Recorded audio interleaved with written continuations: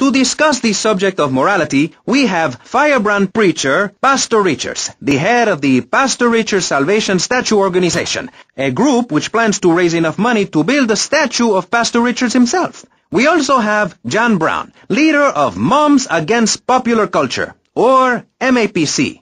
Or is it MAPS? MAPK? I don't know.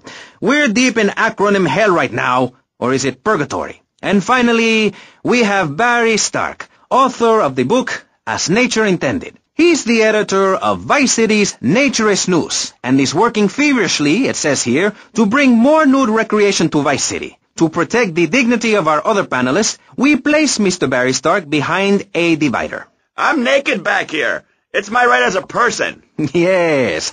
Let's start with the obvious, yes? Is it moral to be naked? Yes! You can't stop me. Well, I'm a mother, so I have to deal with this issue every day. My adorable kids have learned that it's wrong to be naked. When it's bath time, they know to put on a bathing costume. That's also the reason there are no mirrors in my house. Nudity leads to bad, naughty things. Everyone's complaining about crime and the theft of cars in the city. No one's ever stolen my car. No one's ever pickpocketed me. They've never even tried. Well, that's because you're a degenerate loony. If the police were naked, it would set a great example to everyone. You can direct traffic and eat donuts entirely in the buff. Maurice, this kind of immoral behavior is exactly why I'm building the Pastor Richard Salvation statue. Noah had an ark, Texans had the Alamo, and I am building a highly fortified structure in my image. Simple. This 50-story statue will be able to deflect alpha, gamma, and beta radiation. Why do I have to stay behind this divider? Maurice, please! Because nobody is interested in seeing your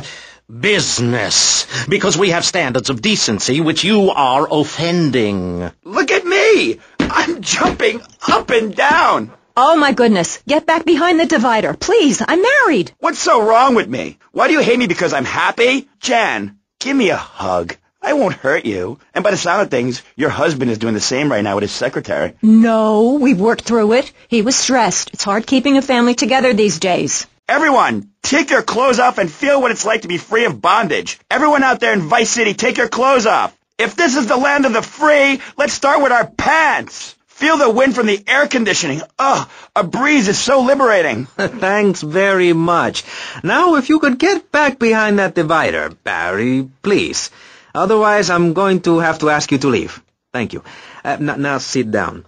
On pressing issues, we think it is very important to respect one another, to treat each other like we would like to be treated. I want a hug. If you don't like the United States, son, why don't you move to Russia? I don't understand people in America today. They call this a Cold War, but it's hotter than hell. Mark my words, any day now you're sitting in school passing notes and talking about the prom, when suddenly you look out the window and there are Russian paratroopers dropping in to take over. What can you do? Run into the woods with your friends? Call yourselves the Wolverines? Put twigs in your hair and try to beat back the Ruskies? No, you hightail it to Pastor Richard's Salvation statue and blast off into space. But there is a limited amount of space. That's why I suggest anyone who wants the safety and security of your own bunker, give now. Call 866-9-SAVE-ME. We'll get you on the payment plan, and if you're paid in full on D-Day, you and your family will be safe. If not, you may have to choose to save yourself and leave the others behind. Hey, stop selling things on my show. You're not a valued sponsor who supports the art of public radio, buddy. I, for one, welcome our new Russian masters. We can learn so much from other cultures. Did you know in India the women protest by setting themselves on fire? I tell you, next time the kids are screaming for ice cream and pop, I may just douse myself in kerosene. I use that as a threat to my kids all the time, so it's no wonder they're so screwed up.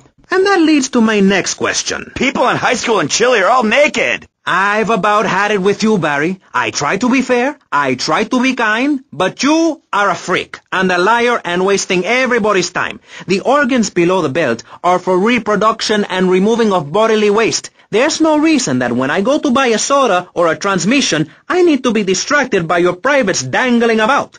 Now, when I go to the store to buy an air conditioning filter, I'd rather not have to look at your moneymaker, amigo. I'm glad you are proud of it, but when people of Vice City are in a Quickie Mart, they should be able to have a simple financial transaction without seeing your fire hose.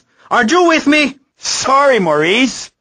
That's okay. Just try to behave. I think the sun must have got to you or something. Yes, maybe that's it. Mareice, if I may, you have a fine show here, and I'm glad to be on it. But everyone within the sound of my voice and smell will die in the fires of doom. It is written. TV is trash. Radio is trash. Our newspapers are run by Canadians with an agenda. Our very way of life is threatened. We formed this great state to play golf, and I'll be damned if any weirdo hippies are going to tell us we can't fill in wetlands and make a home for ourselves, complete with 18-hole championship standard courses and selective admission.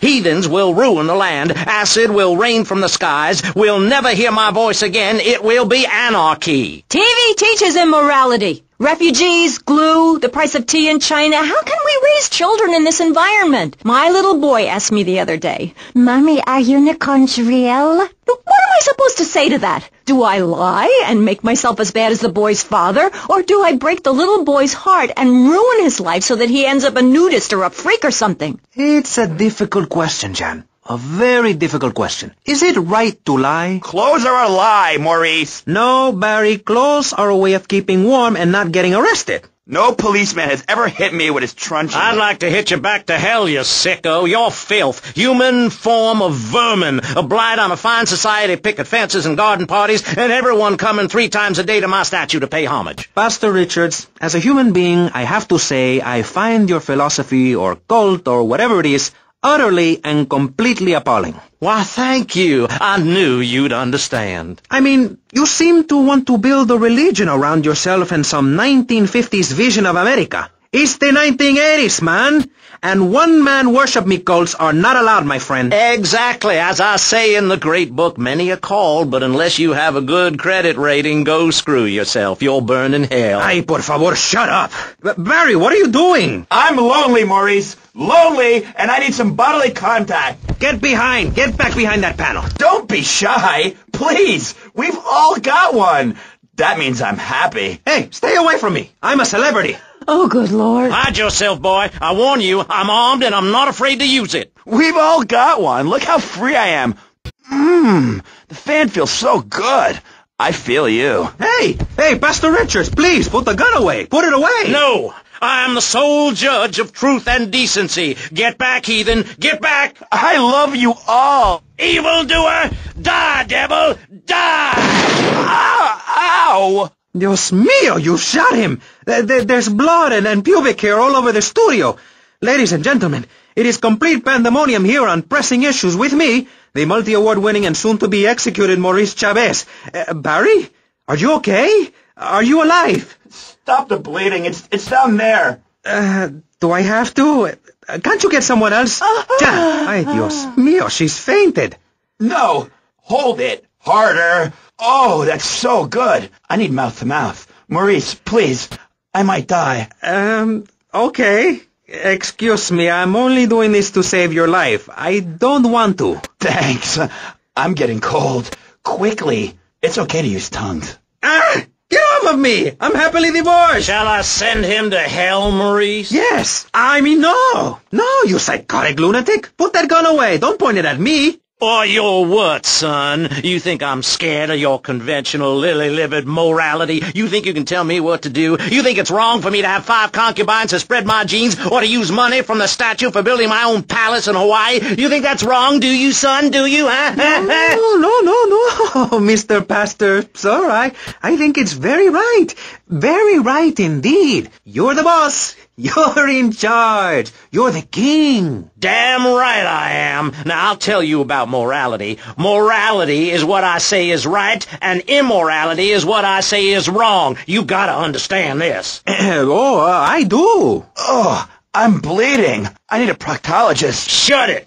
Now, next question. Ask me anything. Ask me anything you want to, Yeah, son. well, I'd love to, but it seems that is about all we have time for, actually. The thing is, you see, this is public radio, and every once in a while we need to appeal for money, or cut away when people start brandishing guns in the studio. Like this. You're on Pressing Issues, and in this show we discussed morality. I think we made a lot of progress and really came together. I'm Mareice Chavez. Bye. Please don't kill me.